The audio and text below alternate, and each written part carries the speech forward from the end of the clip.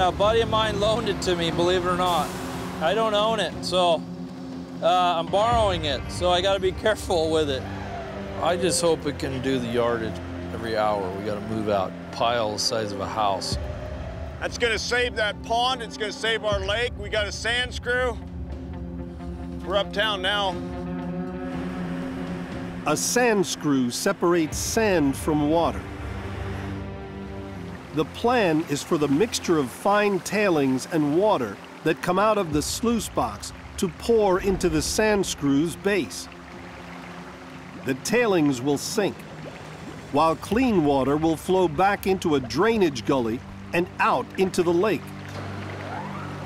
Meanwhile, a pair of giant screws will rotate, driving the tailings up the Sandscrew and out onto a conveyor, where they'll eventually join the coarse tailings.